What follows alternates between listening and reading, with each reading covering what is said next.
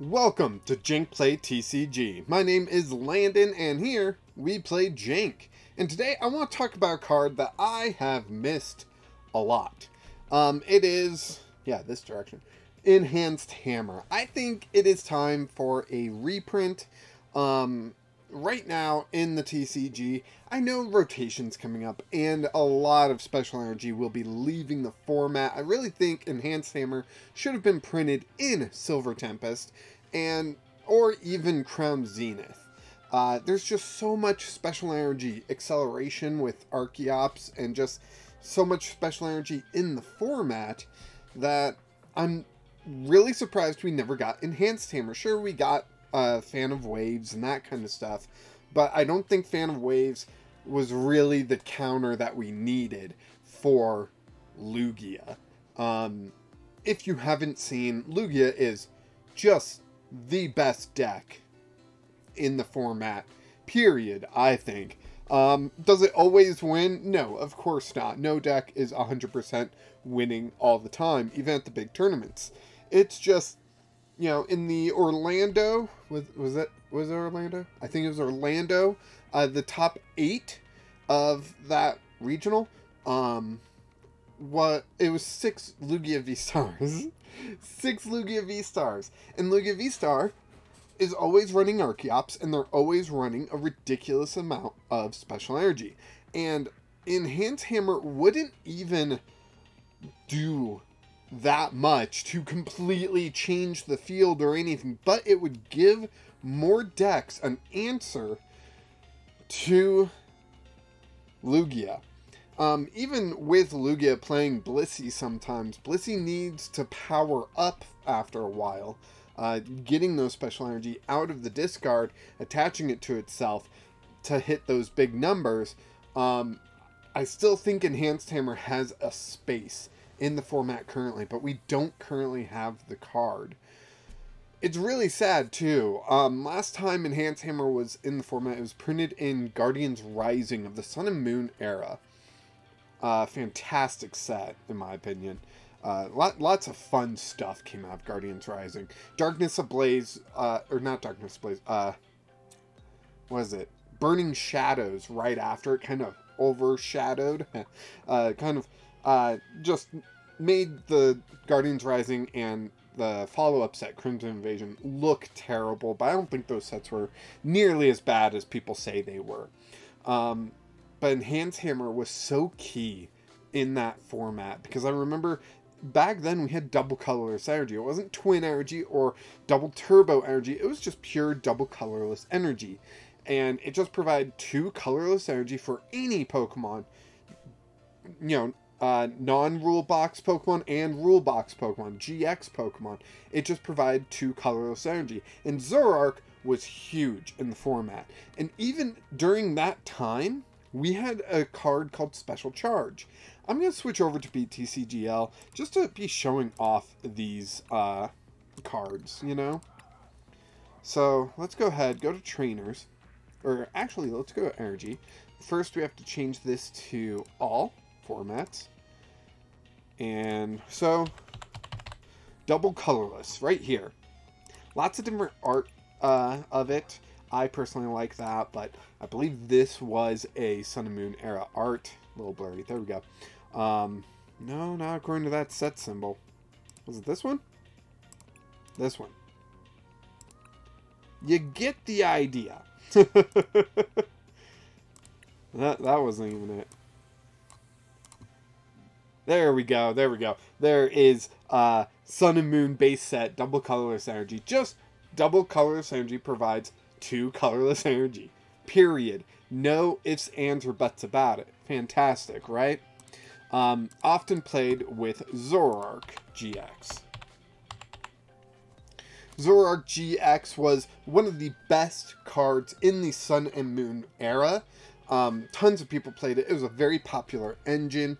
However, where this was, I think, healthy for the format compared to the engines that we've seen currently. Not saying they're bad engines, but having the trade ability and giving up 2 prizes. However, Zoroark really became an issue because of its riotous beating, where 2 colorless energy, this attack does 20 damage for each of your Pokemon in play at the time. That was huge. 6 Pokemon in play, that's 120 damage. At the time, that was huge. It's weird to talk about this because currently in the format, if you're not doing 200 plus, you're not even competitive. Where Zoroark GX literally ruled the format at 120 damage. Oh man, with a choice belt, like a choice band, whatever it was called back then, you're doing 150. And that was huge. That was unbelievable in the amount of damage. Sorry, that is a rant for a different time. A rant I've been working on and I can't get right. That's a different rant. But it went with Zoroark really well. And so Enhanced Hammer, let's go back and Enhanced Hammer, discarding that special energy, kind of removing your opponent's ability to attack multiple times in a row. They would attach the double colorless, attack, and then on your turn, you'd probably play the Enhanced Hammer, get rid of that double colorless, go into the discard pile, and they are struggling to get another energy. Because at the time, it was actually fairly common to just run double colorless, period, for Zoroark. If I'm remembering correctly, which I think I am. Counter energy might have also been decent play there. Yeah, it's right here. Isn't a GX or an EX. So, no, that didn't work. Yeah, I think it was just running 4 energy, if I remember correctly. And even back then, in that format, we had... Where is it?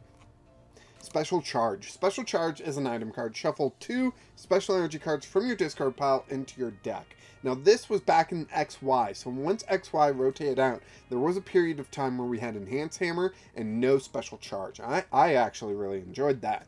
I do think there was another way to get special energy. Let me, if we just scroll through this real quick, something will come to mind. I'm not seeing anything, so I guess there wasn't. But Special Charge, being able to recover that energy, wasn't nearly that big of a deal. Now, if Lugia had access to Special Charge, that would be huge for Lugia. Being able to free up a lot of space in the deck because you can bring back those energies. You don't need an overabundance of energy just to power up a couple Pokemon to attack. You would have Special Charge to bring back some of those energy into your deck, Archeops to accelerate them. However, without Special Charge, I think Enhanced Hammer would deal a massive blow to Lugia. And while Lugia would still be one of the top tier decks, I don't think it would be nearly as overpowering as it currently is. There's just something beautiful about Enhanced Hammer, how it is such a brilliant energy counter because it only discards special energy. So especially in today's format where, I mean, myself included, playing the Lost Swords of Justice, you know, you've got these Lost Box decks that use Mirage Gate. So Enhanced Hammer is going to do nothing against those. That Mirage Gate only accelerates basic energy. And I think that's the beauty of Enhanced Hammer, where, yes, it is a very powerful card, limited to 4 in your deck, because that's all that you can play, but discarding just special energy. Not even on a coin flip, either. That sounds broken when you're playing with, like, Crushing Hammer. Here, if I just search out Hammer, well, all pops up. Wait and see Hammer. Yeah, so Crushing Hammer relies on a coin flip, and you can discard any type of energy, which is phenomenal, but flipping tails on that is just terrible. Where Enhanced Hammer is not a coin flip, is a guarantee only working on special energy. I think Enhanced Hammer missed its call coming back into the game. I think it would have been a brilliant reprint for Crown Zenith at the very least, or even in Scarlet and Violet. I'm still hopeful that Enhanced Hammer is going to come in another future set because it is just that good of a card. It's just healthy for the format, in my opinion. Being able to guarantee anti a card. Actually, I'm going to switch back. In a way that Fan of Waves just does not equate to. Fan of Waves is an item card, and you put a special energy attached to one of your opponent's Pokemon on the bottom of their deck. That doesn't matter when there's cards that are searching out that special energy and attaching it, like Archeops, or even in a Rapid Strike deck, when you have Octillery searching out your Rapid Strike energy. Fan of Waves didn't do much. It hit the format, and honestly, I felt like it just wasn't doing enough to really hurt my opponent. A lot of times using Fan of Waves, putting their special energy back into their deck was actually a good thing for them. Against single strike decks. Single strike decks had Houndoom to accelerate single strike energy, and Fan of Waves, putting it back into the deck, just let Houndoom accelerate to a new Pokemon instead. And it was just really messy. I don't think Fan of Waves really equated to Enhanced Hammer quite as well.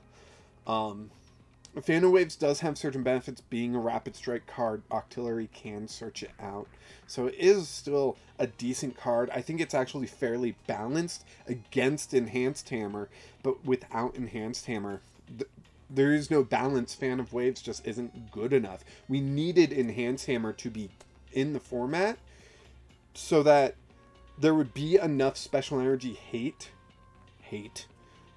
anti-special energy, whatever you want to call it,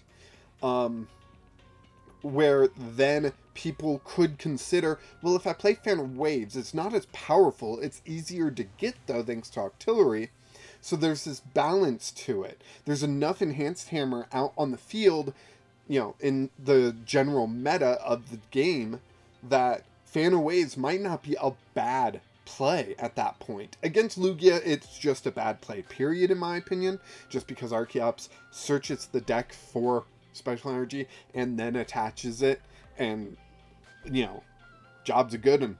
But Enhanced Hammer is where it's at. I really think this needs a reprint. What do you think of Enhanced Hammer? Did I do a good enough job explaining how good Enhanced Hammer is and why I feel like we need it back? Or are you just staring at me going, you're crazy, dude? Like, Enhanced Hammer is a busted card and shouldn't be seen ever. I would love to hear your opinions about it, especially if you played during the Sun and Moon era. Not that I don't want to hear your opinion if you didn't. Actually, I said especially, but I want to hear everyone's opinion. If Enhanced Hammer came out with Crown Zenith, would you love it, or would you think that it is a broken card and needs to be banned? Let me know in the comments below. I would love to have this discussion about Enhanced Hammer. It's just one of my favorite cards. My earliest decks always had them. Alolan Raticate deck that I absolutely treasure to this day, just to show off the Alolan Raticate. Come on. Here it is. Watch out. This Alolan Raticate. I know the image is a little blurry, maybe it'll clear up. Yeah, there we go. Enhanced Fang. 0 energy, 10 damage if the tool is attached, 50 more. Of course, that tool is going to be a choice belt, choice band, whatever you call it, so you're doing 30 more. So 90 damage for 0 energy on a stage 1. Awesome. That was my first my own creation deck. My first Jank deck. Maybe I should do a history about my own Jank decks. Let me know your thoughts on Enhanced Hammer down in the comments. Please like this video, subscribe to the channel if you haven't already, if you are enjoying what I do here. You know, also, once we hit 100 subscribers, which we're getting actually pretty close, at the time of recording this, we're at 84, so hopefully that'll keep going up. Once we hit 100 subscribers, we will have a Discord channel that people can join and talk about Jank decks and, you know, maybe reminisce about the good old days where Enhanced Hammer and Alolan Raticate were actually good. The Sun and Moon era, my favorite era of the TCG so far.